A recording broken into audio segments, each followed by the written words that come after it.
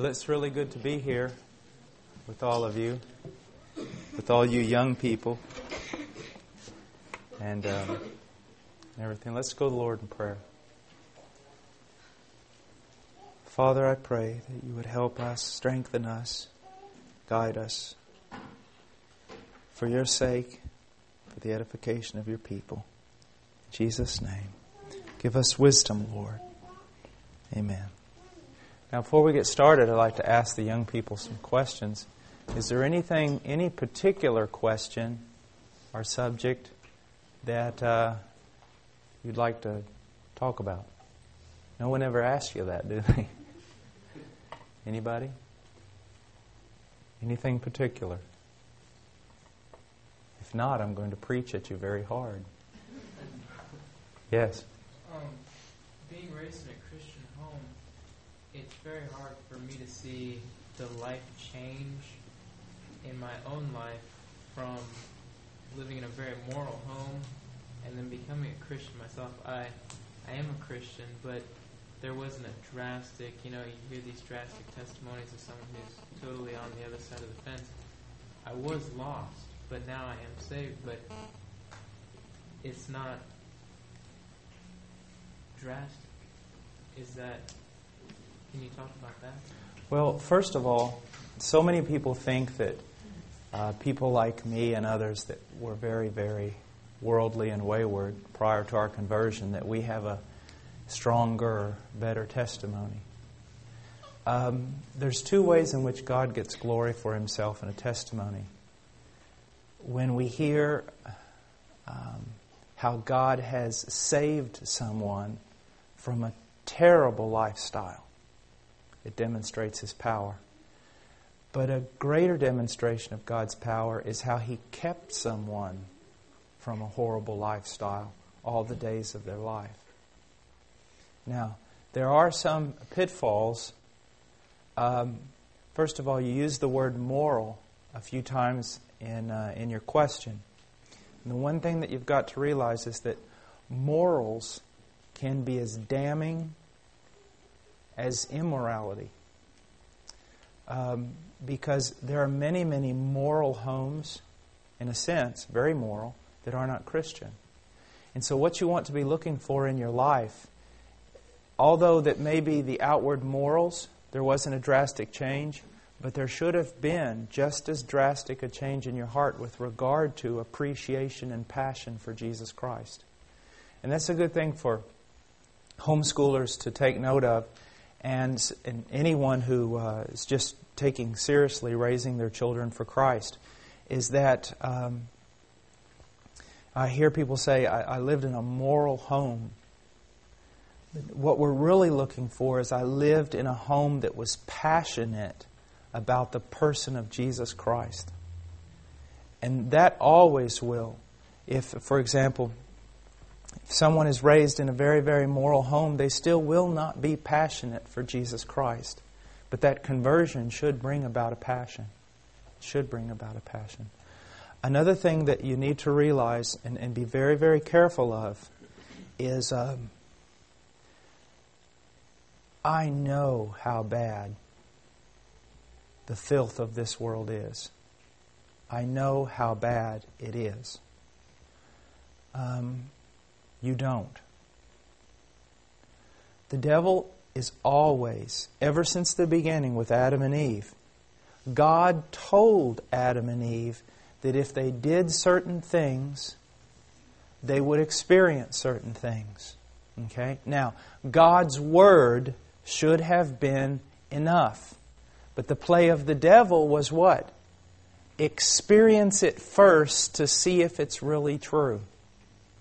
Okay? And so, maybe you'll never be pulled out of a drunk or have your life ruined and everything else. Maybe you haven't tasted of many of the horrible things in this immoral fallen world. And the devil may come to you at times and say, well, it's really not that bad. You've been sold a bill of goods.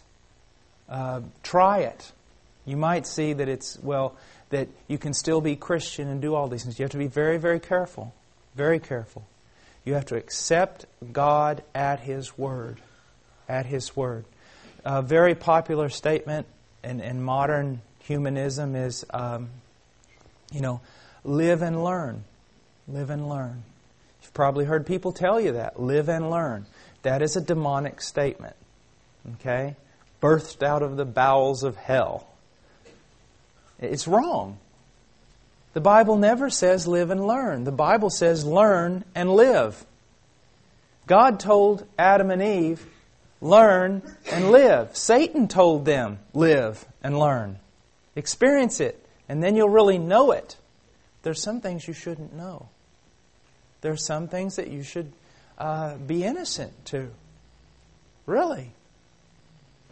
That's why people will tell me about my two boys. Well, you can't protect them from everything. And I say, no, but I can protect them from a lot more than what most people think.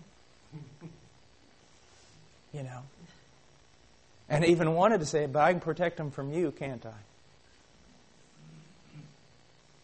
So there is a sense of protection. We hear this idea, and it's very, very common that here's this, you're sort of backwoodsy and ignorant, and as we say in Peru, inocentón. You're just a little boy who doesn't know anything. Well, I want to tell you something. It's good to be a little boy in some areas of life, a little girl. Because if experiencing filth is growing up, it's better to stay innocent. The Bible commands us to be innocent with regard to certain things. So what you have, young man, if indeed you have been saved and if indeed you have been protected from these things, it is a great blessing. The greatest of blessings. The greatest. Is there another question? Yes. Why is it that some believers have a power in their life that others don't? Both being true believers. Mm-hmm. Why? What makes the difference? Well, first of all, the power of God in the life of every believer can manifest itself in different ways. And we see this in 1 Corinthians chapters 11 through 14. There were all the true Christians in Corinth were gifted, but it seemed that some had gifts that were more exciting and that were more noticeable. For example, I was the most noticeable person here this week. Well, there's one after me would be the music director, because we were the only ones who really exercised their gifts. See, the way church is set up today, and it's wrong. Where's your opportunity to exercise your gifts? You see what I'm saying? So when only a few handful of people ever exercise their gifts publicly, you're going to think that they have more power. But at the same time, there are also callings. It's not just regard to the way in which power is manifested, but there are also callings. You cannot deny, as you go through Christian history, that there were some men and women that seemed to have just absolutely something special on their life. It's undeniable. You cannot explain Charles Spurgeon. I mean, it wouldn't matter if I studied from the time I was born until right now, 24 hours a day, I would never be able to know, and to preach what Charles Spurgeon preached.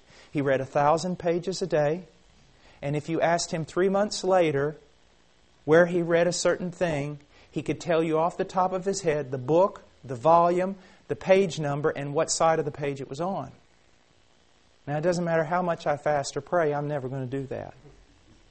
All right, so look at what we've looked at so far. There's every believer, in a sense, the power of God is manifested. In some, it seems to be manifested more because there's more opportunity. In some, it seems to be manifested more because of their gifts. In some, it seems to be manifested more just because you have to realize God has done something very special with a very special person. And He does not do it to every person. He doesn't. Now, some people would have a problem with that, but if you understand election, you won't have a problem with it. God can do anything He wants with anybody, at any time. Now, there is another thing, which is Very controversial only because of the people who claim it, who don't have it, and who have very bad doctrine. I'm referring to the charismatic movement. Okay?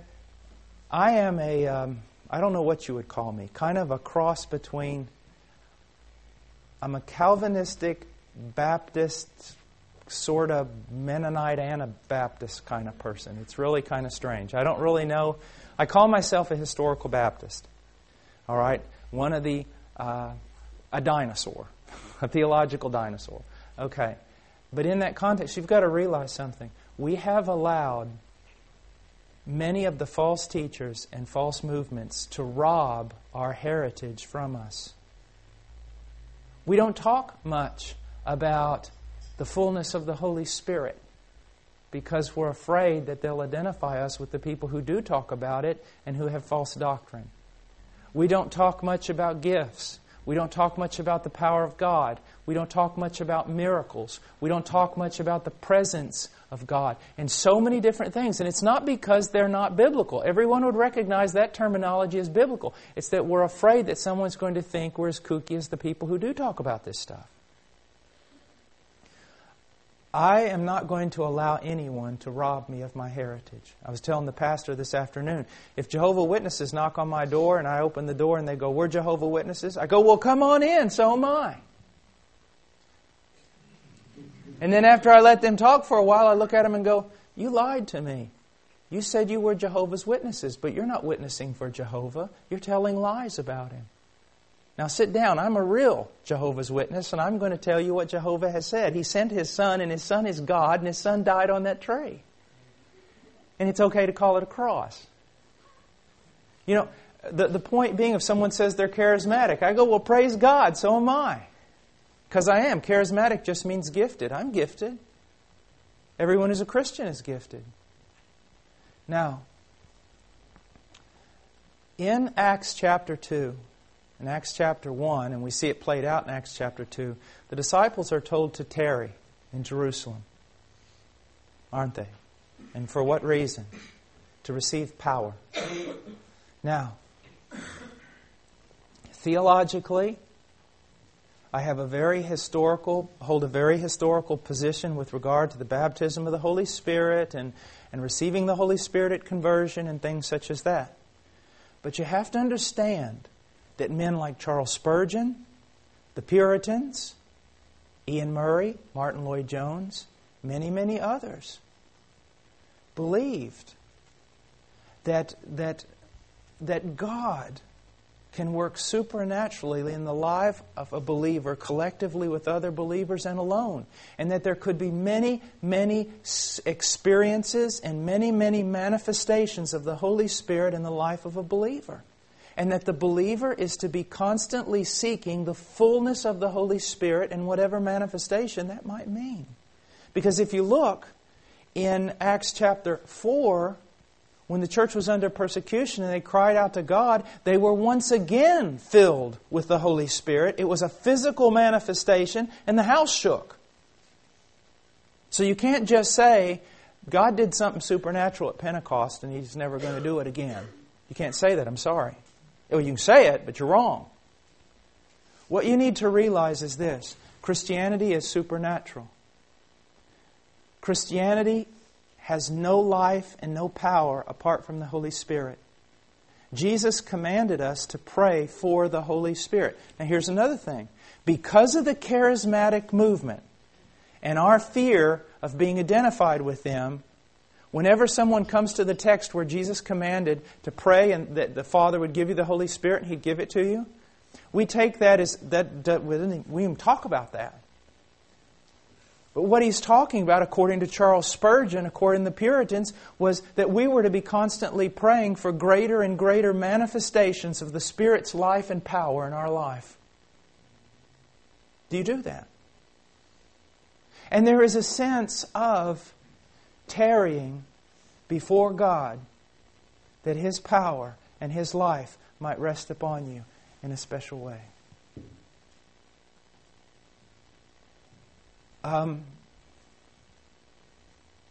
When I was saved, I like the very next day, I got in a debate with a guy out in the street like a street preacher. And I mean, that's where my career began the next day.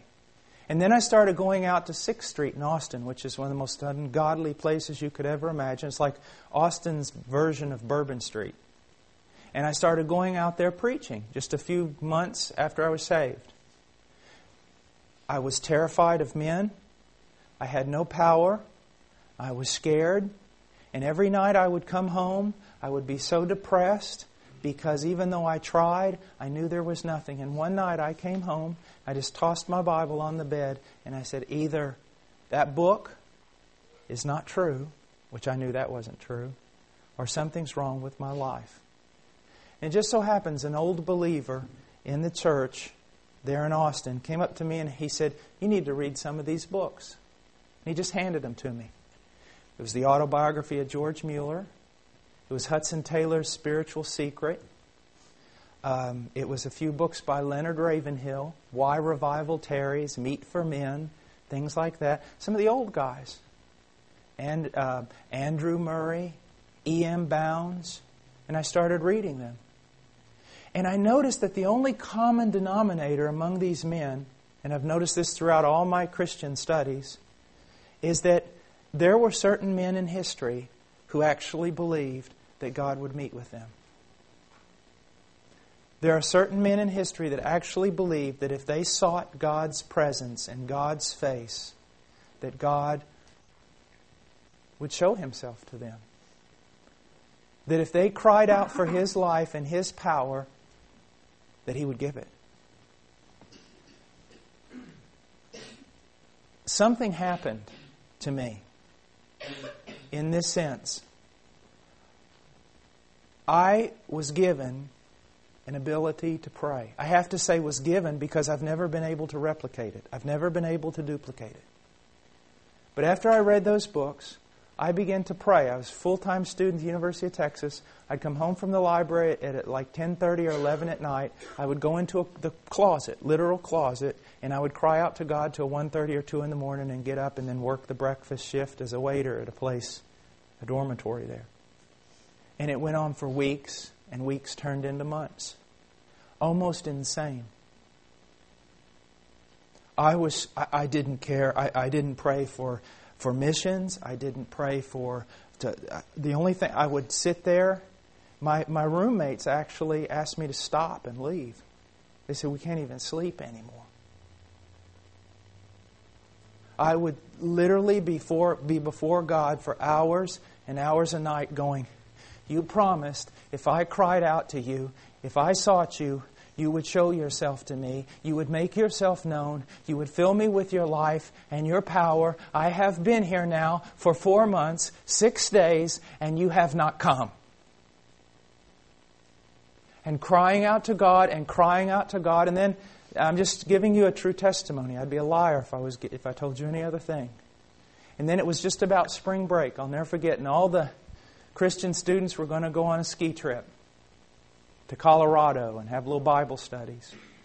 And I felt like God was no.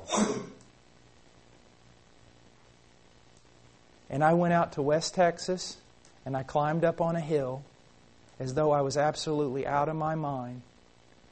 And for days got to the point where I literally was grabbing rocks and throwing them up at the sky, saying, either kill me or show me your presence. I don't know why.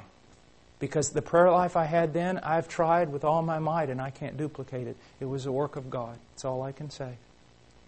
And one night, when I was back in Austin, I'll never forget, I cried out to God and God came.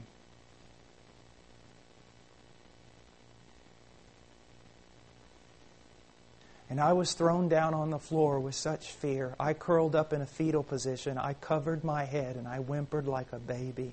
And I thought that God had had enough of me and come to kill me. And it went on for hours. And then all of a sudden, all the fear was taken away and my heart was filled with joy. And my mouth shot open wide. And for over an hour and a half, it was like the book of Psalms came out of my mouth. Just saying glorious things, yes, in the English language. Saying glorious things about God. And from that moment on, my life was different. That does not mean I don't struggle with sin. I struggle terribly with sin. But my life was different. Totally different. And that the life of a Christian is a supernatural life. It is wrought by supernatural means. And the more you cut yourself off from the arm of the flesh, the more you will see God move. God could sweep through here right now, and I've seen Him do it, and cast everybody in this room on the ground, not like those silly TV things, but down trembling and weeping over their sin. God can save 300 people with a 5-minute sermon. I've seen it with my own eyes. The thing about it is Christianity is not just being proper and rule-orientated and moral. It is a wild, uncivilized hunger for God. And I always say it's the difference between a boy and a man of God. Some of you will learn a lot of theology, but you'll never really know the one you talk so correctly about.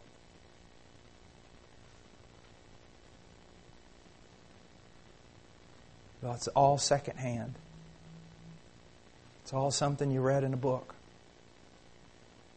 And you could go back and you could talk to Spurgeon, and you could talk to the Puritans, you could talk to Edwards, you could talk to Tozer, and they'd all tell you the same thing. You talk to Dwight L. Moody.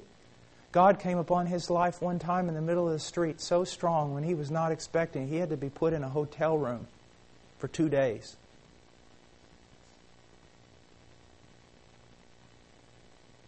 That's one of the reasons. Now, some people probably will not like what I've said. But it's true. Christianity is not just about dressing right, saying right things, looking right, and being nice and neat and proper. Where are the wild men? Where are the ones who are just stinking fed up with everything and can't stand it anymore and go out on a hill and scream up to heaven until God shows up? That's the difference. And that's why some people have power of God on their life to carry out their ministries. And others just seem to mope. I'm not trying to set anything up about myself. I'm just telling you and answering your question. Old men have told me these things. I remember one time when I was a brand new preacher, I went into there's this store in Paducah, Kentucky, where they basically, it's not there anymore, I don't think, but they would give discounts to preachers to buy a suit. I was going to buy my first suit. And I was in there, and all of a sudden, this old man walked in. Old man. I don't listen to young men very much. They really don't have much to say. An old man. And he looked at me and he said, "Boy, you've been called to preach." I said, "Yes, sir." He began to tell me. He said, "You know, boy," he said, "you'll probably be asked to go to churches and preach for 3 or 4 days." He said, "It won't amount to hill of beans." He says, "No one really wants revival nowadays. They want a 3-4 day meeting. You're not going to see revival that way." He said, "Boy, I was preaching in a tent over here back in the 50s. He pointed over to kind of a place where I guess used to be an abandoned lot. He said, "I preached there, and like all the other preachers, I preached for 2-3 weeks, wouldn't even think about giving an invitation."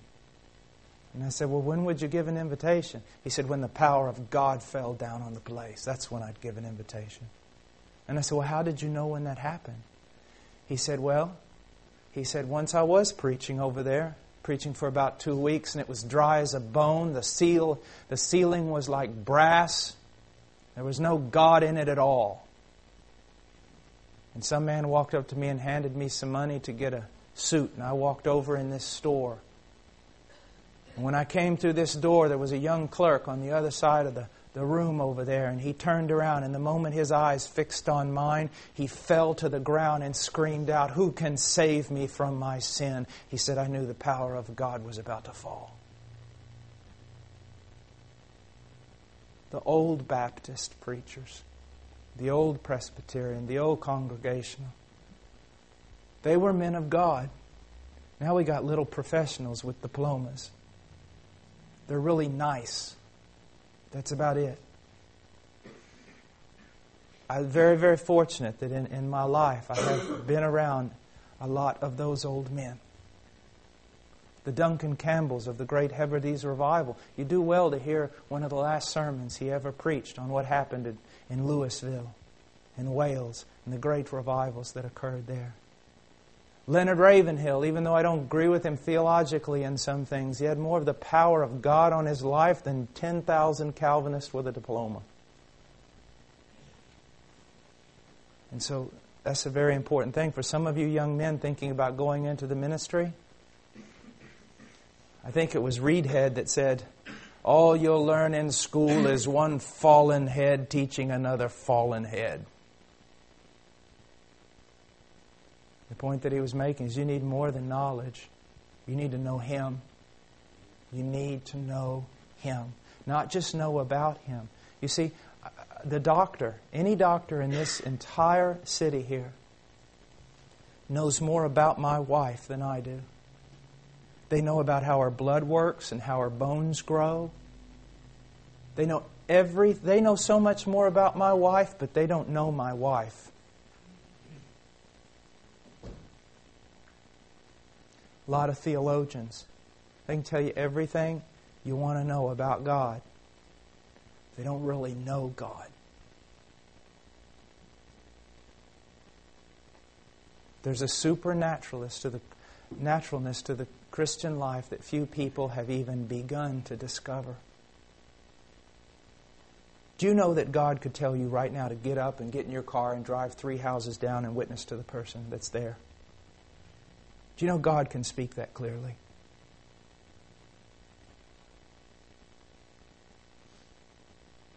And sure, you say, "Well, now hold on. There's a lot of bad things about. There's a lot of people teach bad things on the Trinity. So are you going to deny the Trinity? Just because people take doctrines like that, people who don't even know God or know the Bible, people that act foolish and everything else, do silly things, does it mean that we're just going to totally shut God out of our lives? The only place where you're going to have absolute order is a cemetery.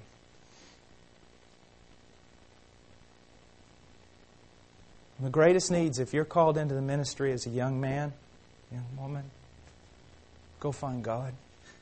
Go chase Him down. Such boldness God likes. When a young man can't live with just words and propositions, but wants to know the living God, God will show Himself. Is there another question?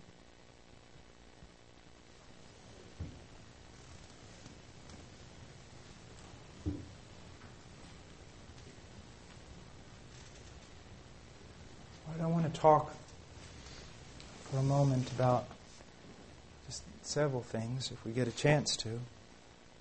First of all, I'd like to talk about how to build a fence around yourself. How to build a biblical wall of protection around yourself. We're going to dig some post holes and put some posts in.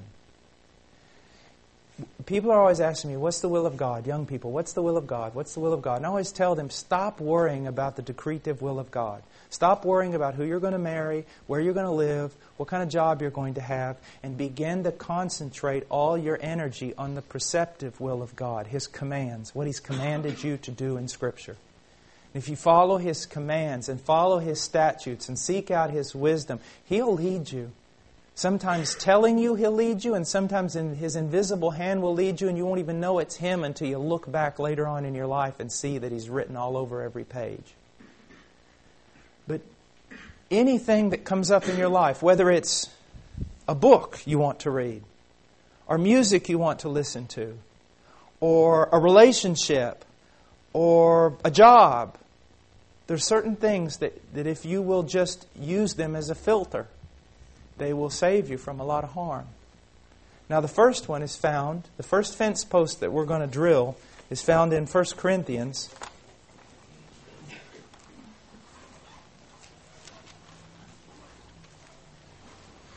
Chapter 10, 31. Is it the will of God? Well, let's look in 1 Corinthians 10:31. Whether then you eat or drink or whatever you do, do all to the glory of God. So the first question regarding absolutely anything in your life is, does this glorify God? Does it bring honor, glory, pleasure to God? So here's a book that you think that you want to read. But it's rather risque in some parts. Could bring a cause for stumbling, something like, does this glorify God? What this person is saying, does it glorify God? No, then I don't need it. The clothing that you put on, does it glorify God? That's the only thing you have to... Would someone look at you and glorify God? Worship God, honor God. Does it bring God pleasure? And listen to me, folks. When I talk about clothing, it's very, very important. I am not simply talking about whether the clothing is decent. You see, we think that as long as our clothing doesn't cause someone to stumble, it's okay. No, that's not the question. Would someone look at it, our clothing, and would it have a sense of bringing honor and glory to God the way we look? So it's not just that the clothing be decent, but that it be somewhat exceptional. Not exceptional in luxury or in elegance, but exceptional in fitness, in appropriateness, in demonstrating excellence, in communicating something about what God has done to us. You see, it just everything. The music you want to listen to, ask yourself the question, does it glorify God? Parents, if you have problems with the music that your children will listen to, sit down with the music, listen to it, and ask the child to explain to you how that music glorifies God. Explain to me, teach me, show me how this glorifies God. A relationship, does it glorify God? Does it bring honor to Him?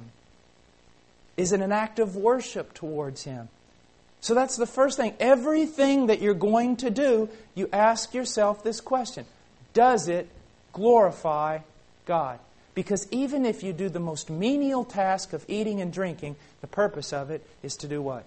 Glorify God. Okay? Glorify God.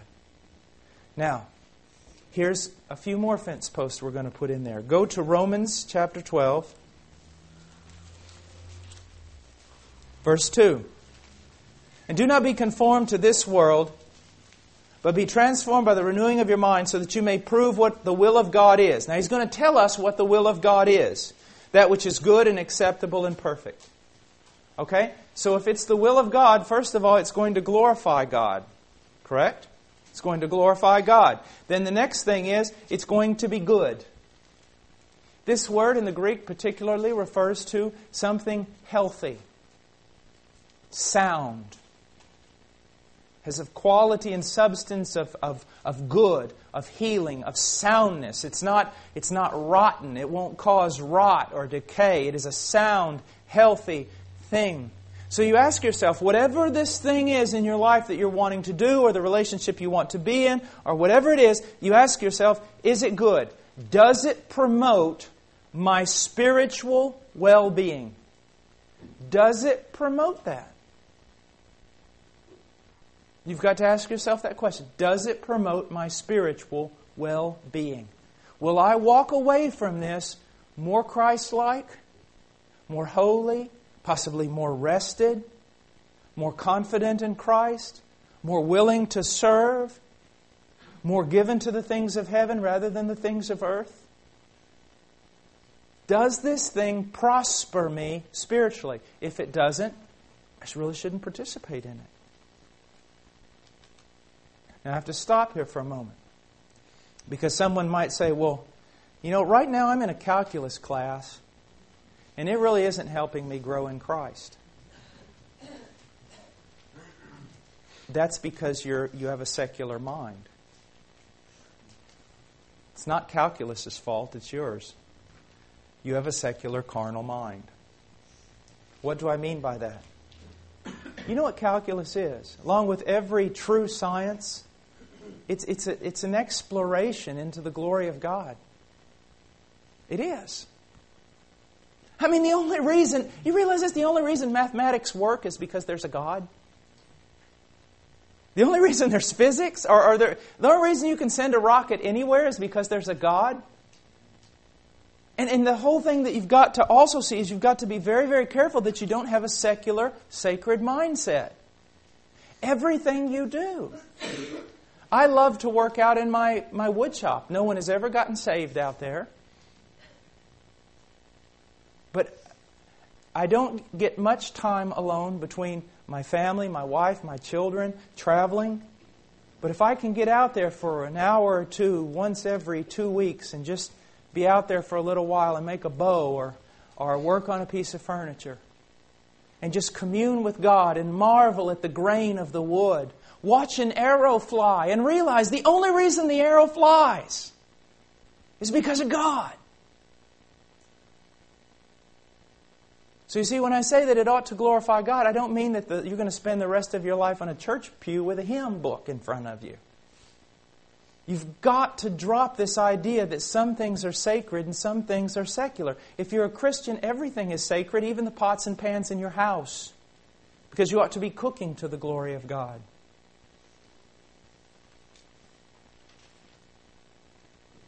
So you ask yourself, does it glorify God? Second question, does it prosper me spiritually? Does it prosper me? Does it prosper me spiritually? Is it good? Now, the next question is this. Is it acceptable? Is it acceptable? Did you ever think about that? Acceptable to whom? To your culture? To your flesh? No. Is it acceptable to God? You see, it's like what you decide to do in a church. People always say, well, we've never done it that way before. It really doesn't matter. The only question is it acceptable to God?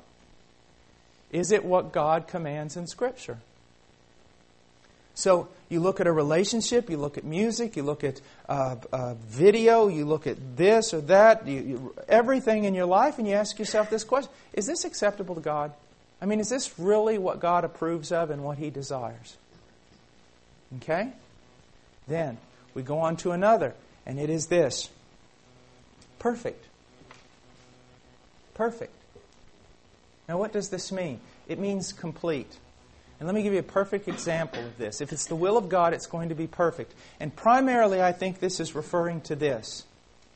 You do not, if it is the will of God in one area of your life, you will not have to violate another aspect of the will of God to do it. Let me give you an example. A pastor who says, I was doing the will of God and carrying out the ministry and doing the work of the ministry, and in order to do the work of the ministry, I had to sacrifice my family. Anyone see a problem there?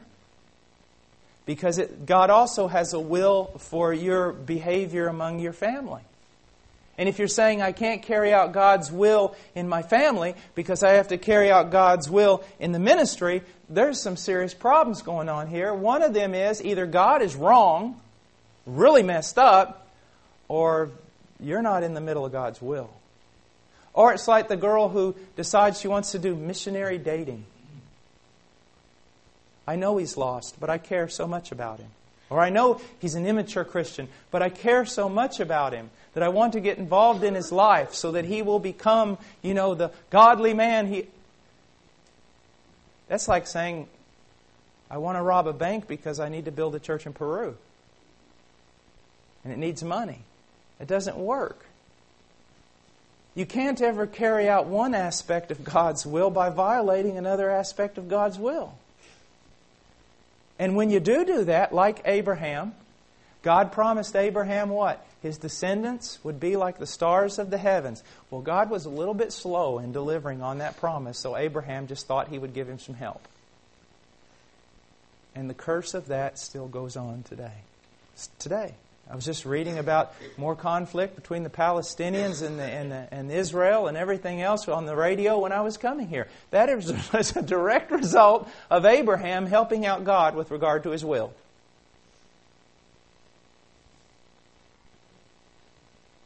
So see, you can't. Or I hear churches will say, well, we need to drop the bar a little bit on this holiness stuff in order to bring more people into the church so that they can get saved. No. We need to become a little bit less religious, so that seekers will be drawn to us. No. Be seeker friendly. Well, you need to be seeker friendly. You just need to realize that the Bible says there's only one seeker, and it's God. And if you want to be friendly to somebody, I suggest you be friendly to Him. Men don't seek God. Men seek to make their own. So see, you never can carry out the will of God in one area by violating it in another. So let's look at so far how we're protecting ourselves. Nothing's going to come through into our life through the fence we've built so far. If it doesn't glorify God, it's not going to come into our life. Okay? If it doesn't prosper me spiritually, help me to grow in Christ's likeness, it's not coming into my life. Okay? If it's not acceptable to God, it's not coming into my life. And if it's kind of off-colored, not perfect, it's not coming into my life. Okay? Now, let's look at one more thing. Go to the book of Philippians, chapter 4.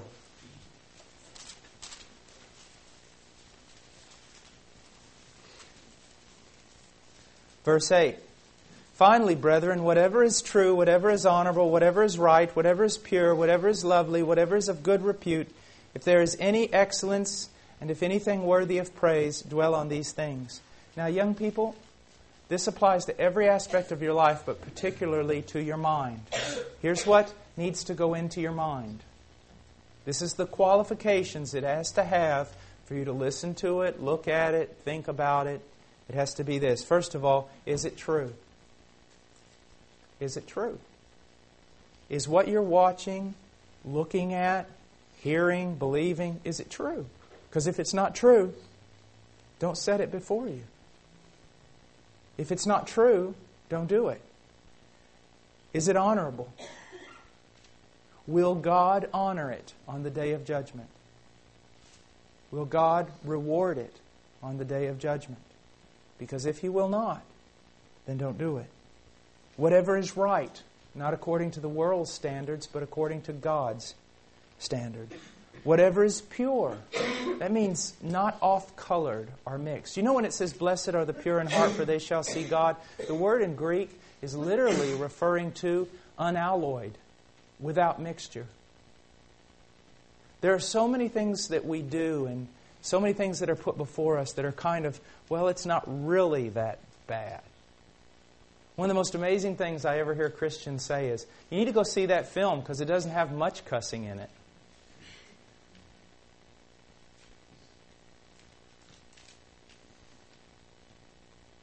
Okay?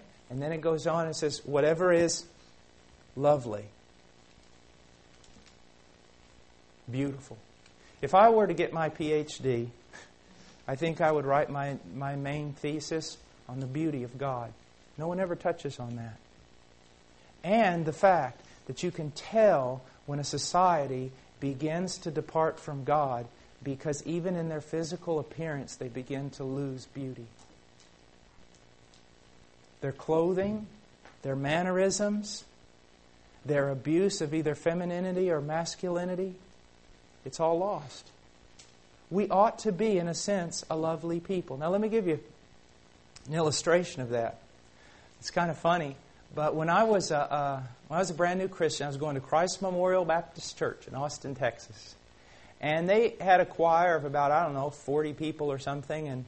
And after a while, I was a young guy, 21 years old, And after a while, there was this lady in the middle of the choir. And I just thought, every time I would go, she would just stand out. And you just, I don't know. I thought, man, she was like in her 40s. She was an old lady.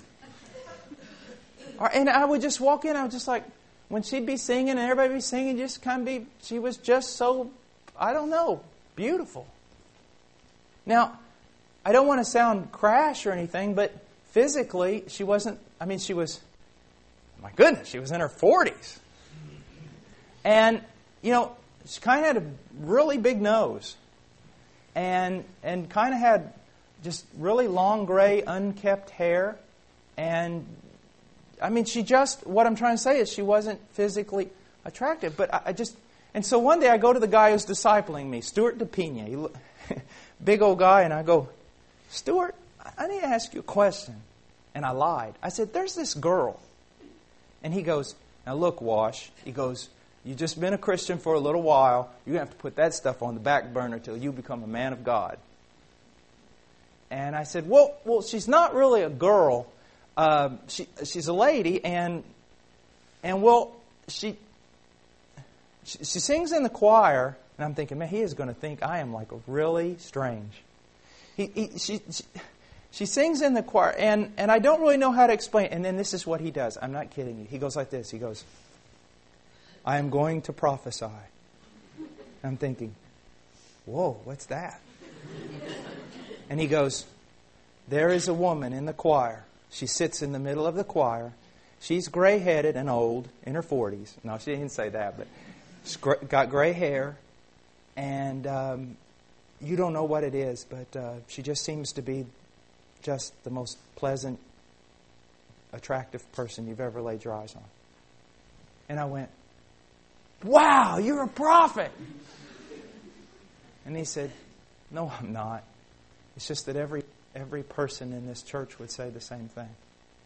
I said, I don't understand. I said, as a young guy, Stuart, we always struggle, especially we're on the campus, University of Texas, not really Christian school. And, we always talk about how we struggle and want to be men that are pure. But I see her and she's like, you just think about Jesus. She just seems like so, what is it? And he goes, you've got to understand, that's one of the godliest women you'll ever meet. As a matter of fact, she'll come in sometimes, even though she's not the janitor, and just clean the toilets in the church. She serves everybody. She's in the Word all the time. She loves Jesus, Paul. That's what you're seeing. That's the difference between the lovely that God talks about and the sensuality that the world talks about. That's the difference. And it's real. I want to tell you something. It is real. I'm not making this up. It's real. That people who love the Lord, that they're going to reflect a certain degree of being lovely, of attractiveness. And there's a difference between that and the horrible sensuality of the age.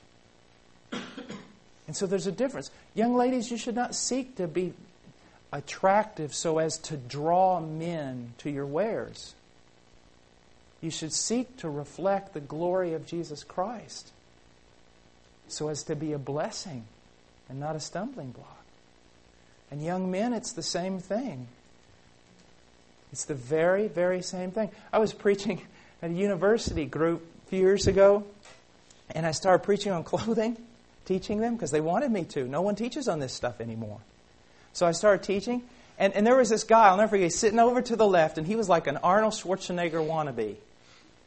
And he had shorts on and a tank top, and they were so tight, they looked like they'd been painted on. And he's got a notebook, and I'm preaching, and he's taking down notes, and he's just, writing down everything I'm saying, and he's saying amen and everything. And finally, I just had to walk over to him and say, are you brain damaged or something? You're amening everything I say, but I'm talking about you. The whole point of the matter is this, guys, it goes both ways. It goes both ways. It really does. Never, never cast your eye upon a young lady who thinks she can use her physical attractiveness to attract you. And never cast your eyes upon a young man who tries to use the physical to attract you. Because there's pride there, and there's sensuality, and they'll probably use the same thing on other people. Just don't do that. It's not a sin to be attractive, but it is a sin to want anything other than Jesus Christ to come forward. Come forward. Now, he says, whatever is of good repute, if there is any excellence, if anything worthy of praise, dwell on these things. These are some things, I just want to give this to you briefly. These are some things that you can put as posts in your life, and if what you want to do doesn't meet up with these qualifications, then be very, very afraid. Now, I want to talk for a moment about relationships with the opposite sex. And it'd be very, very important, I think. And what I want to do is just explain to you a few simple things that can be very, very helpful. There are people who have designed all kinds of meticulous forms of courtship and meticulous forms of doing things, and I just stand amazed at what they write. Because I don't know how on earth they ever got that out of the Bible. It's like they wanted to build a big system and they did it, but there just isn't a whole lot of Scripture. Folks, there just isn't a whole lot of Scripture. There isn't. And you've got to learn the difference between biblical truth and a man's inferences. You really do. Because the Bible really doesn't say a whole lot about it. But it says enough to radically change your life and to radically protect you from falling. Okay? Now, let's look at two extremes really quick. One extreme is very common nowadays. The other extreme was common a long time ago. But here's the first extreme. Okay? The old extreme. Okay? You're a young girl. It's about time for you to be thinking about marriage. Okay? So Dad goes out. He finds a guy that he really likes. Brings him home. And you have to marry him. Would you like that to happen? No? Be honest. Not really. Not really. All right? You say, man, that is so terrible. That's so perverse. I mean, Dad just goes out, finds the guy he thinks would be best, and brings him home, and I've got to accept this guy? I mean, I got to marry him? That is just horrid. Okay, let's look at the other extreme. The little 16-year-old daughter goes out, finds the guy she likes, brings him home, and Dad has to accept him. Now let's just look at these two extremes for a moment. All right. Here is a, let's say, 55-year-old dad. And here is a 16-year-old girl. This 55-year-old dad, he can say almost about everything, 16-year-old that you've come across, your dad can look at you and say, been there, done that, got the T-shirt. If you're 16 years old, you know nothing. Just want to make you feel good about yourself. What I mean is, the Bible says you're young, you're naive, and you can be deceived. That's what the Bible teaches. Okay? Now, a 16-year-old girl goes out and sees this guy, and just thinks he's the most wonderful thing in the world. He might be just a complete idiot.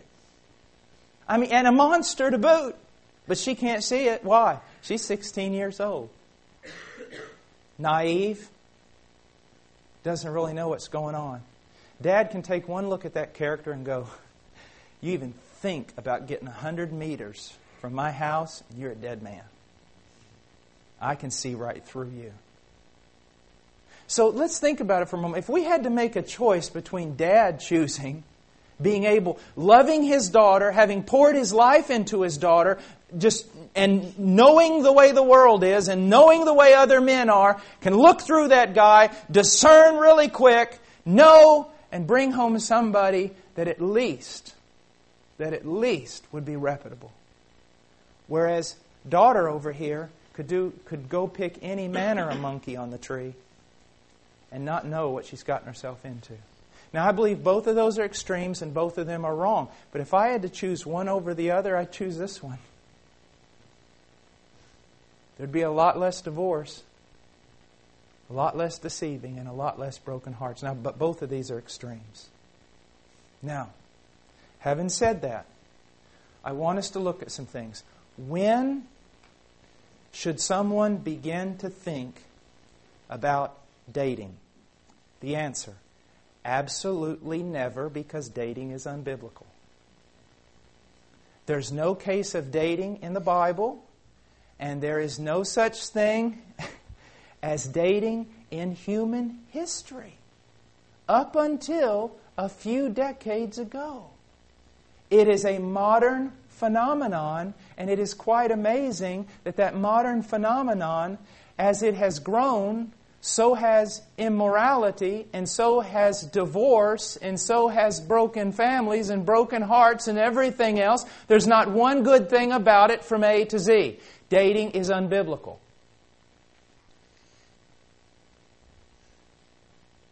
Just is. And I can add an adjective to that: recreational dating. You ever heard of that? Recreational dating. That's what most people do. Recreational dating. For example, a guy 16 years old figures he's going to go out on his first date, okay? I'm talking about in the world today, the way people think. Go out on my first date. All right, now here's the question. Why do you want to go out with this girl? When do you have plans to marry her? If you were to ask them that question, what would they do? I don't have any, what are you, out of your mind? I don't have any plans to marry her. Why are you going out with her? Why? Well, have a good time. Get you a fishing pole if you want to have a good time. Why are you going out with her? I'll tell you why. So that, here's two reasons. So that a little boy can play like a man without assuming the responsibilities of a man. And so a selfish little boy can fulfill his selfish little desires without giving back and assuming the responsibility for what he's going to do. That's why.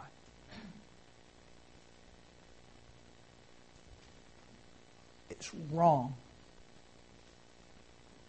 Now, let's look at something else. It is no doubt that the age of children being awakened to people of the opposite sex is getting lower and lower and lower. And the only reason for that is not that we're evolving into some special creature. The reason for it is because children at a younger and younger age are awakened by television, by other children around them, by the spirit of the age. That's why it's very important to protect your child. If I've had this happen already. I have a 4-year-old. And I've had people walk up to my boy and say, well, they don't do it anymore, but say, do you got a little girlfriend? And I just kind of push my son back behind me like this, and I say, don't you ever say that to my son again. Who do you think you are? And I don't care who I offend. Don't you dare use that language around me. What kind of sick human being are you? My 4-year-old have a girlfriend? My 4-year-old should be thinking about Lincoln logs and building sandcastles and reading stories about Winnie the Pooh. And don't you come along being used as an instrument of the devil to awaken love when the Bible says it should not be awakened.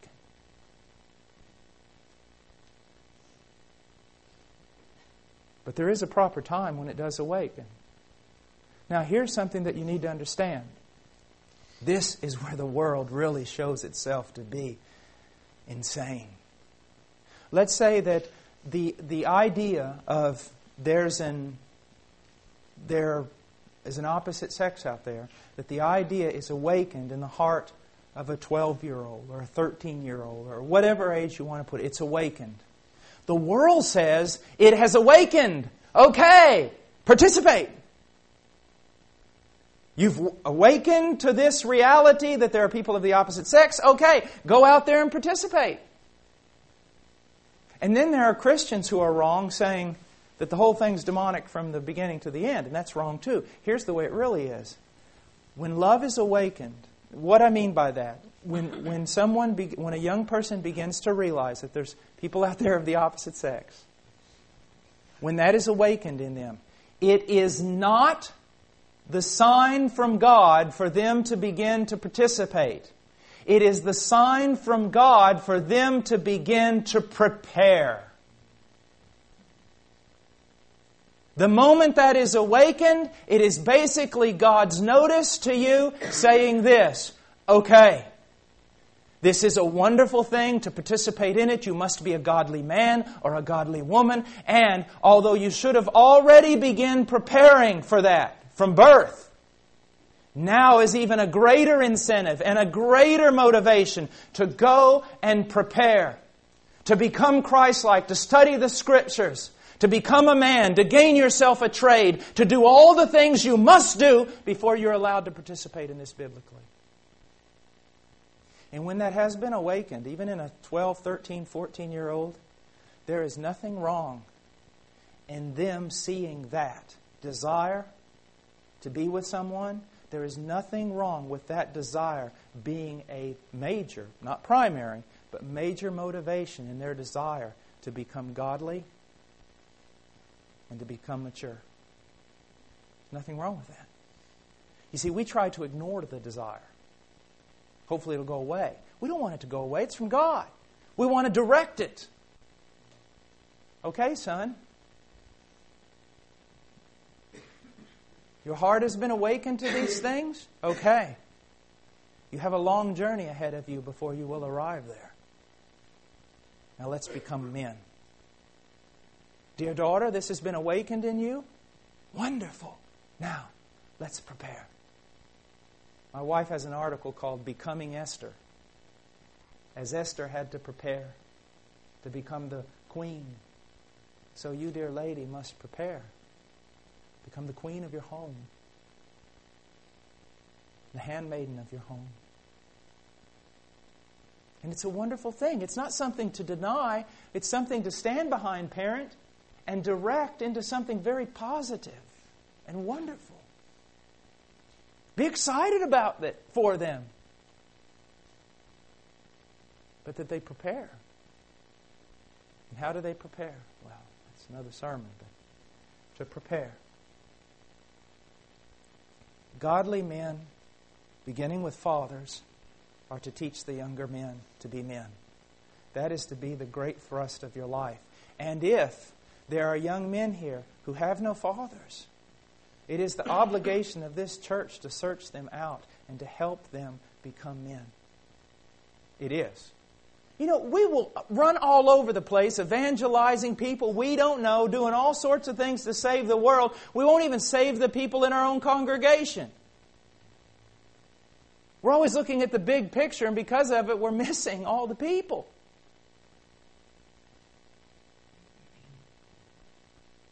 And so it's to teach them.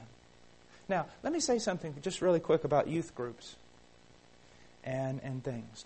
I got quite a bit to say on them, but let me just briefly talk about that for a moment.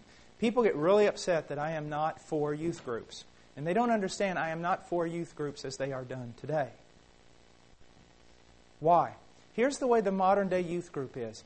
You hire a young guy who's a few years older than the other youths, who is just as much a fool as they are.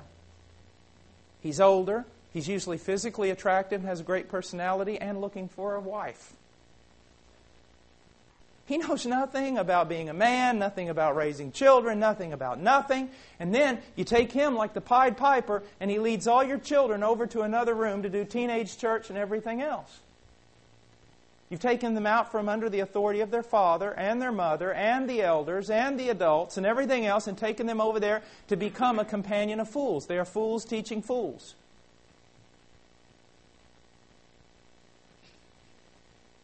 If I told someone just recently, it was a very large church, they asked me about, well, how do we do youth ministry? I said, don't do youth ministry. Do family ministry.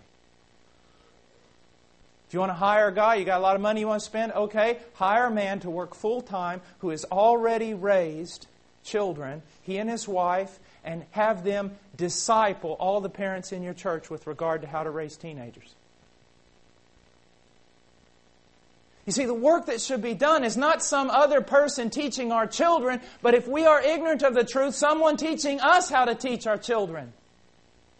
Because the main player in your child's life must be you, sir, and not some other 15-year-old.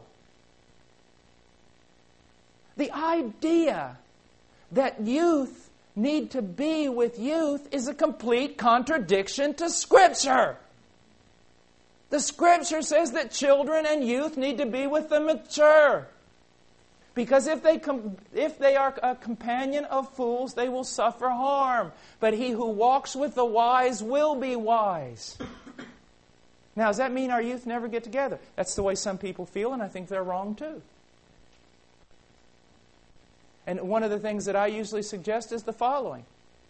That parents be held accountable to disciple their children and to watch over their children and to nurture their children in the things of God.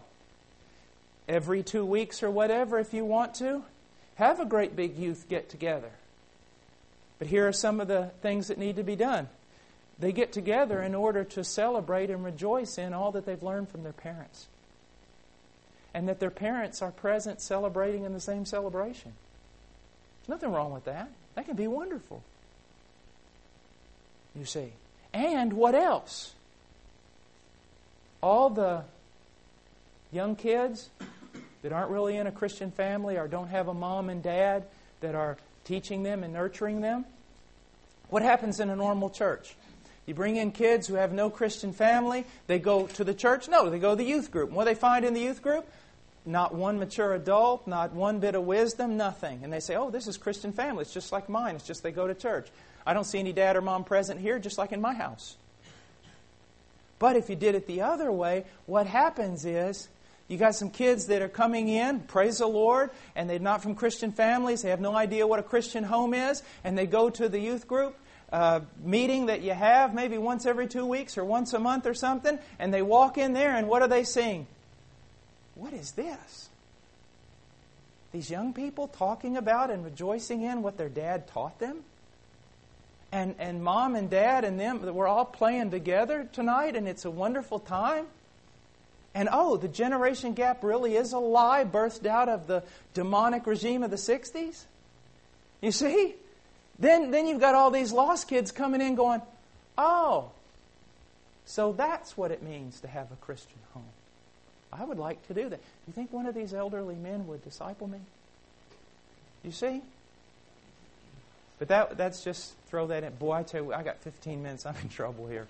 Now, let me just give you a quick run through. This is just really quick run through on the way, courtship according to Paul Washer. Okay?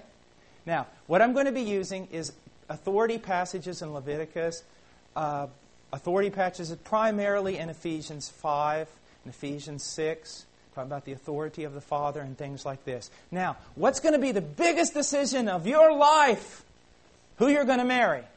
Okay? That's a big one. That is a big decision. Okay, let's leave mom and dad out. Not if you understand authority, you don't want to do that. So, let me just give you a really quick, perfect case scenario of how this might work. Okay? You're an 18-year-old guy. You've grown. And you see a girl, and boy, Dad, I see a girl. And whoopee, I see a girl. Here's the question. Doesn't it say in Genesis, a man shall do what? Does anybody know? Leave his father and mother. When can you start thinking about having a relationship with someone of the opposite sex? Well, let me put it this way. If Dad's paying for your car insurance, you can't do that yet. A man shall leave his father and mother. Does that mean he moves out of the house? Not necessarily. But it does mean that he's grown to be a man. And his father and the other men can recognize it. Now see, here's a great problem. Because of college, and I'm not totally against college and things like that, but because of college and things, this manhood thing gets kind of delayed. But let's say that here's a young man. He's not going to go to college. He's 19. He's already started a small business. He's learned to trade from his father, or maybe from someone else in the church. Or let's say that he's going to college, he's in his third year, he's about out, he's been working while going to school, he's got prospects of a job. I mean, he's going in the right direction, okay? You can tell this is a man. He knows where he's going, he's providing for himself, he's doing the work he has to do, and he comes to his father and says, Father, there's someone that I've been praying about. And the father will sit there and go, maybe evaluate everything his son's become and say, Son, at least at this moment, on your behalf, I can say, you have become a man. And I can see the virtue in you, the leadership in you. Barring all unforeseen difficulties, maybe you can pursue this. Or the father might say, Son, listen, you're still undisciplined. You're still tied down too much to the family, too dependent. You haven't left in the sense of becoming an independent and strong individual. Son, it's not time. And what should you do, young man? You would do wise to submit. You would do wise to submit. You see, here's the great problem. Young guys have all this, let's say they're 18 years old, they have all this desire, they want to, maybe have a relationship with a young lady and things like that, but they haven't been willing to pay the dues. See, you always want to dance without paying the fiddler. You say, I want to do man things without having to become a man. You can't do that. If you're going to do man things, you have to become a man. And that is a long, hard process. And the sooner you start on the path, the better. And Dad, you ought to be encouraging them to start on the path the moment they're born.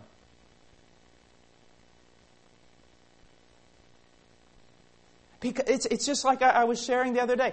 I make bows and I make arrows and I love to hunt. And my son has a bow. He's 4 years old. He goes out and shoots with me. His arrows have little field points on them that will go through a bag, but really nothing else. I have broadheads. They're very, very heavy, very sharp. They're so sharp on my arrows that you have to use a wrench to put them on because you don't even want to touch them. My little boy cannot hunt like a man because he can't handle those things that make hunting so extremely dangerous. One day he will use the same type of tools I use because he's proven that he has the manhood to do it. But until he reaches that point, he can't play that game. The problem with most of you young men is you want to play the game, but you don't want to pay the price to become men. Can't do it, one way or the other.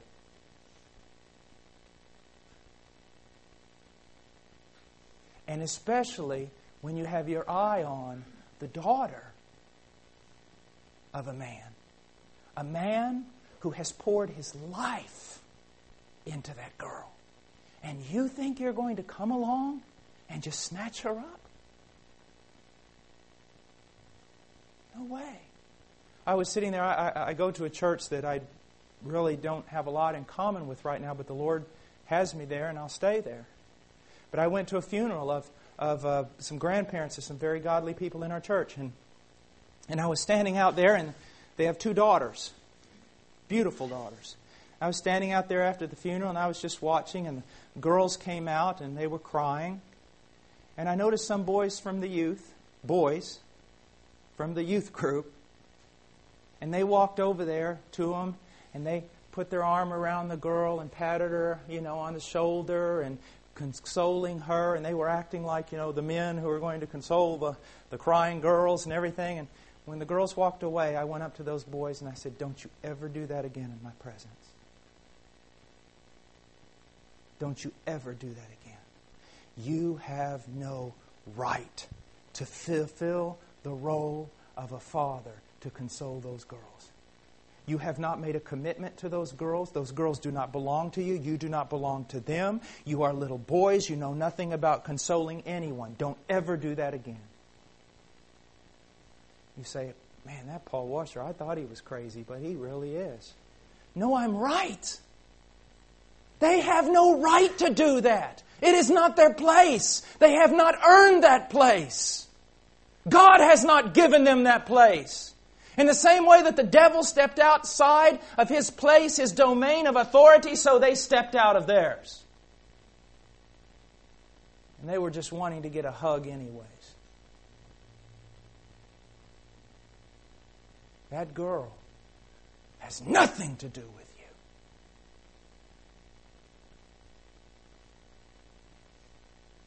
She doesn't. Now let's see that this perfect case scenario. The young man is a godly man. The father confirms it. He's shown himself to be a man. He's worked hard. Father is proud of what God has done. Maybe the father might even go and call in the elders just to be doubly sure. And the elders talk about it. Yes, this fine young man. Yes. But then he might say, "And Father, this is the girl." And the father might say, "Son, no." Now, here's something, young person. When your father says no, it's not God's will, He's not saying no, never. He's probably saying, "Son, I can't tell you that she's not God's will for your life, but I can tell you in her present state she is not. And if you truly believe that she's God's will for your life, you need to wait because she's not ready." Maybe she's a godly girl. She's just young. Maybe she's got some problems that would be detrimental to the marriage. If your father says, "Wait," here's where we're going to believe whether or not you think God's sovereign. Because if you say, "No, Dad, I'm going to do what I think I ought to do," you're saying God is not sovereign, and I'm going to have to bust outside of the authority He's placed over me in order to get the job done. I was 30 years old when I asked for Charlo's hand in marriage. Her father said no. Because he was an unbeliever and he wanted her to go back to Spain and did not want her marrying some poor missionary running around in the jungle. He said no. He was 5,000 miles away. He couldn't do anything. He said no. And you know what Charlo and I did? We submitted to him. I was 30, director of a mission organization, been around the world twice. He said no. I said, "Okay." And I bowed my knee and I said, "Father, if this passion you've placed in my heart for her is true, are you not the God who moves the hearts of kings?" 6 months later, he calls up and says, "You can marry the guy." Why? Why the change of heart? Never in my wildest dreams did I think a man would ask for your hand in marriage. And when I said no, that he would actually submit. There can't be another man like that on the planet. Marry him. You see? Yes, respect. And so, but let's say, perfect case scenario, you tell your dad, "This is the girl," and he goes, "Son, she's grown to be a fine woman. Fine woman." Pray about it. Seems to be the case. Now, guys, you don't go send your best friend to talk to her best friend, because it just means you're a little coward in diapers. Okay? You are a coward. Just write it out.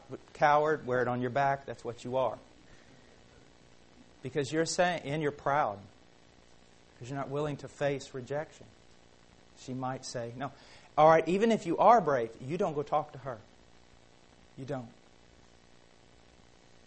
Why? I'll give an example. It is October 1st, 2006, which is a holy day. Did you know that? It's the first day of deer season in Illinois. All right? And I'm excited. I'm up. I haven't even gone to bed. I've been sitting out in the snow since midnight with my bow, just waiting to go. All right? Well, I come outside. It's 4 o'clock in the morning. I'm excited. I'm going to go hunt up on the Reapy farm. So I go out to that old beat-up truck of mine, and it's gone.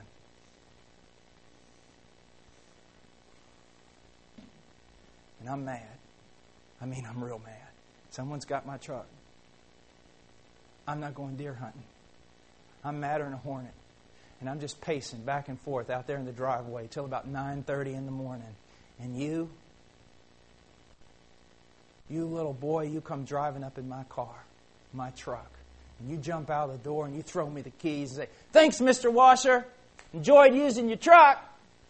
I got a place behind the barn where I've buried several young men like you.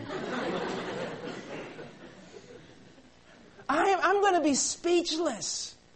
I mean, I'm going to be so mad. I'm going to be...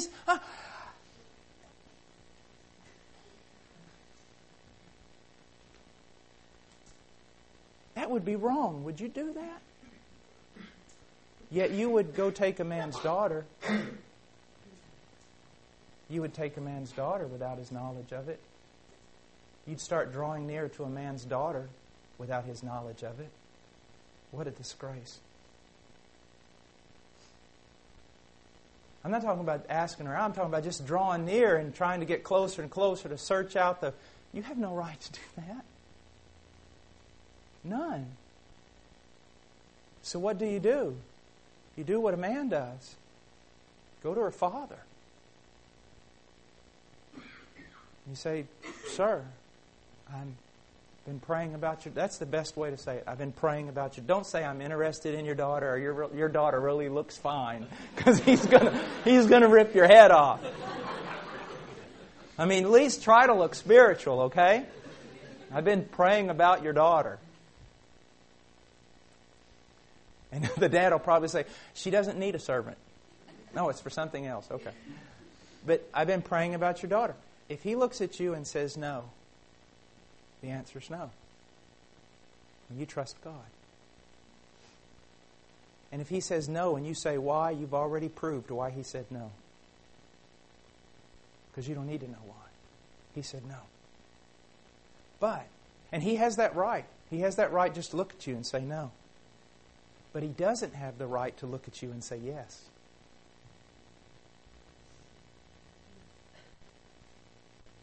If he looks at you and says no, it's no. But if he looks at you and he thinks, he's seen your life and thinks you'd be a great candidate, he's not going to tell you yes. Here's what he's going to do. And fathers, listen. And look at that young man and say, "I'll pray about it." You don't say, "I'm going to go talk to my daughter." You say, "I'll pray about it." Why? You're going to see in a moment. So you go back and you talk to your daughter.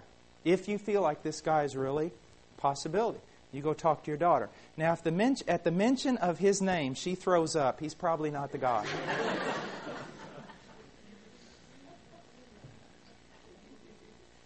And if she says no, Daddy, no, please, Daddy, no, Daddy, then, Daddy, you tell her to pray about it for a couple weeks.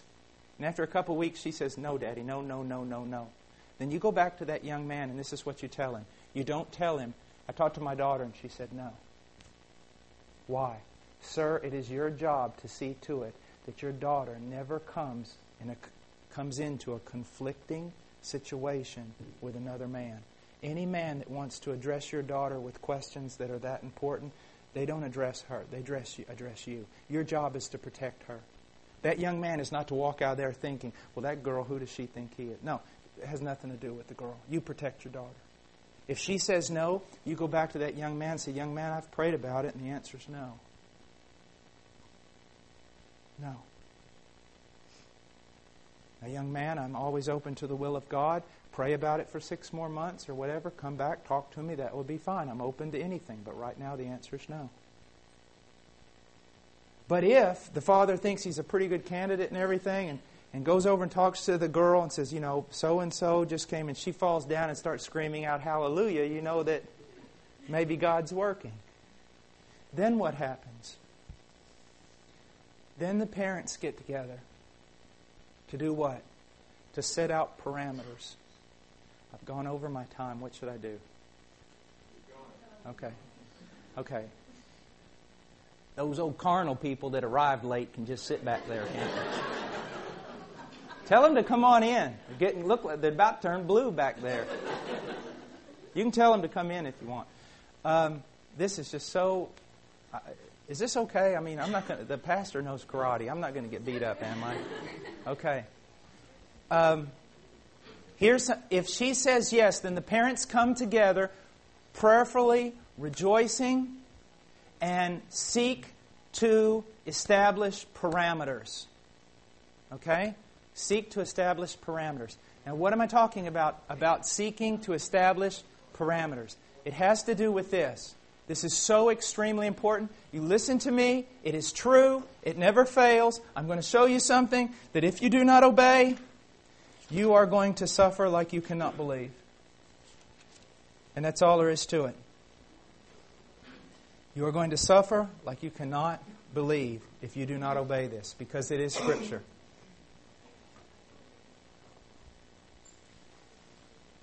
Parents, listen to me. And you listen very, very, very well to what I'm about to say. Because it never fails. It is true. It always is true, always has been true, always will be true, and it will be true with your daughter, and it will be true with your son. Your wife said I could keep going, so if she's wrong, she's the one who told me I could keep going. Here it is. Now listen to me. Ephesians chapter 6 says that we fight not against flesh and blood. We wrestle not with flesh and blood, but we wrestle against powers and principalities and mights and dominions, right? All right. The context there, the Greek verbiage there, all of it indicates that the believer is in a hand-to-hand, face-to-face combat with the devil. The believer is not supposed to run. He's not supposed to flee. He's to resist the devil. And he's promised in James chapter 4 that if he does resist the devil will flee from him. Okay? Do you understand that? That's what the Bible says. That you are commanded, you are more than allowed, you are commanded to enter into a face-to-face, hand-to-hand combat with the devil, fight him, and it is promised to you that he will resist you. Okay? But then, over in 2 Timothy chapter 2, it tells the same person to run with terrifying fear from youthful lust. Now think about that. You're allowed to go hand-to-hand, face-to-face combat with the devil. But the youthful lust inside of you, young person, you're to run from it as something worse than the devil himself. Now, write this down as a rule. If two people, young, even old, if two people of the opposite sex spend any extended period alone together, they're going to fall into immorality. I've had parents tell me, not my daughter, not my son. No, it's going to happen. It's going to happen. Maybe it probably already has with some of you. And you know it's true. Your heart's looking down at this moment. You know it's true. I had one of the finest young men I know who's in seminary right now, and he had a fiancée, and she was just as godly as he was. But typical, raised in a typical sort of way, not knowing anything about these kind of things. And he came into my office. He's a man's man. He came into my office and he burst out in tears. And I said, "Son, what is wrong?" And he said, "You know I want to be godly. And my fiancé, we want to be missionaries. We're reading the Bible, we're fasting, and we're praying. But sometimes when I take her home from church, or when we go out to get a bite to eat, or sometimes when we're in a place and we're by ourselves, things will happen. And after they happen, then I just feel horrible and I want to die. And she wants to die, and we don't know how to overcome it. I mean, it's so powerful. And yet I said, "What do your counselors tell you to do?" at your church? What does your leadership say? He said, well, they say that, it's really difficult and well, we need to pray and fast, and this is a difficult time. I said, you go back to them and you use my name. You tell them to stop counseling young people. Stop it. Tell them to call me on the phone. Use my name. I know who they are and they know me. Most ignorant thing I've ever heard in my life. Do you think you can actually pray to be filled with the Holy Spirit in order to give you enough power to rob a bank? My dear friend, God makes no promises of giving you enough spiritual strength and moral fortitude to resist being alone with someone of the opposite sex with whom you're not married. He never gives you that promise, and He's not going to give you that promise because He's already told you what to do. Run. You are never to be alone with someone of the opposite sex with whom you have a romantic interest because you are going to fall. Even in courtship, you are not to be alone. Now, a lot of you think I'm absolutely out of my mind. And a lot of you who think that, you've already fallen. And you will. It's a biblical truth. You just can't do it. You can't. What would happen? Okay, all right, I'm preaching here, okay? I'm preaching. Okay, but let's just say that I have, instead of a hotel room, I have a little, not only a hotel room, but one of those little hotel rooms where they also have a little kitchenette in it and everything, And let's say that the pastor pulls up, on Thursday to pick me up. And I say, Pastor, I'm really not done right now. Just come on up, though. So the pastor comes on up to the room, opens the door, walks in, and I'm making cookies there in the little kitchenette with a very beautiful single woman from this church. Okay? What's going to be the pastor's reaction after he picks his jaw up off of the floor? What's going to be his reaction? He's not even going to let me preach that night. The meetings are over. And rightly so. The meetings are over. He's going to say, are you out of your mind? I said, what are you talking about out of my mind? We're making cookies. What do you mean? Are you out of your cotton pick? What are you doing? Pastor, look, we're making cookies. I got this apron on. There they are, the Walmart cookies, the cheap ones, but they really taste good. There they are. We're making cookies. He's just his head's going to blow off. He's going to be so mad. He's going to call the deacons, the leaders, the elders of the church, and he's going to say, you know what, we got to explain this to the church. Aren't you? We're going to cancel the meetings. Now I want you to look at something. I am 44 years old. I'm the director of a mission organization. I have a beautiful wife and 2 children that I love. I've got a lot more to lose than a 16-year-old boy, don't you think? Not only that, I've been walking with Jesus Christ for 23 years. I probably got a little bit more sense than a 16-year-old boy. If I fall into sin, I am going to lose my wife. I am going to lose my 2 boys. I am going to lose the ministry. 85 missionary families who are being supported are probably not going to get supported next month, and their children are going to go hungry. I got a lot to lose.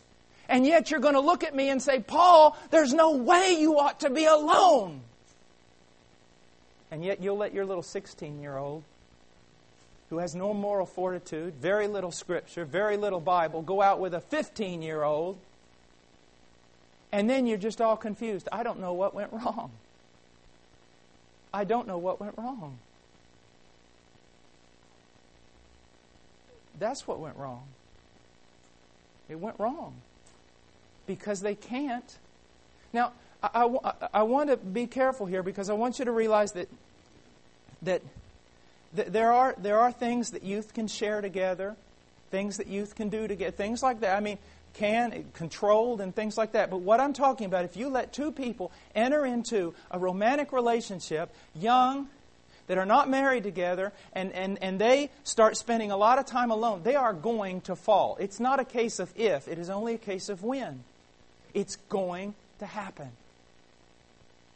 And so then you have to ask yourself the question, well, what kind of parameters do we set to protect our children?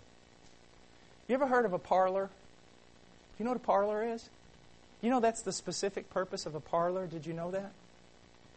A parlor was a room in the house, kind of set off a little bit, and it had a big, usually it didn't have doors, just had a big open space like this. You know what they're for? It's for a young couple who are in courtship. They can sit there, they can talk, can share things, but even there ought to be parameters there. Share things, talk, discuss, get to know one another, all sorts of things. But it's safe because just when you least expect it, Dad passes by with a 12-gauge shotgun and dressed in camouflage.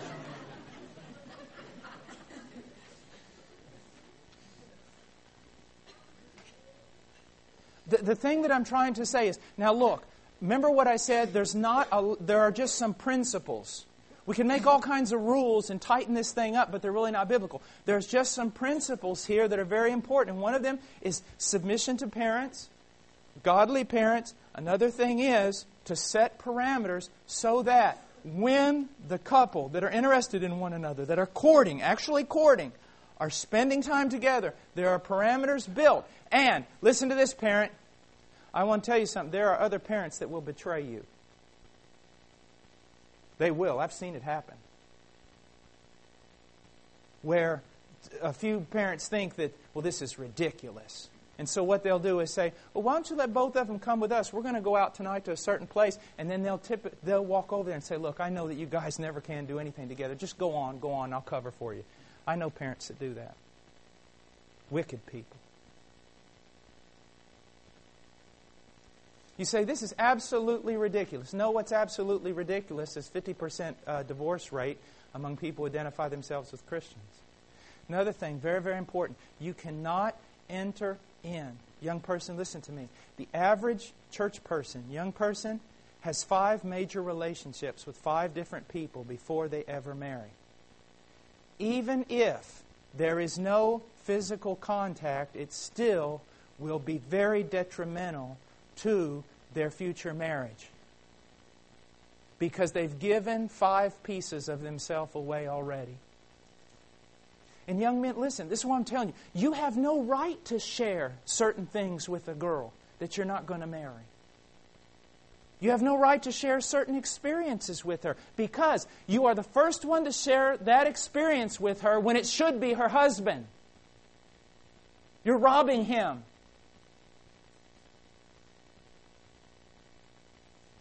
I know that it's very unorthodox. I'm very sorry. But please understand this. I'm trying to save your life. I'm trying to save your life.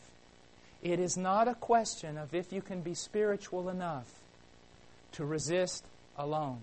Because God says you can't. It is build parameters so that you can get to know one another without ever being so alone that you're not checked up on. Okay? It's extremely important. Extremely. Just from young people. Are there any questions just really quick about what I've said from young people? Any questions? All right, we'll go to the Lord in prayer. Father, I come before you and I ask, Lord, that you would help. Help us, Lord. In Jesus' name, amen.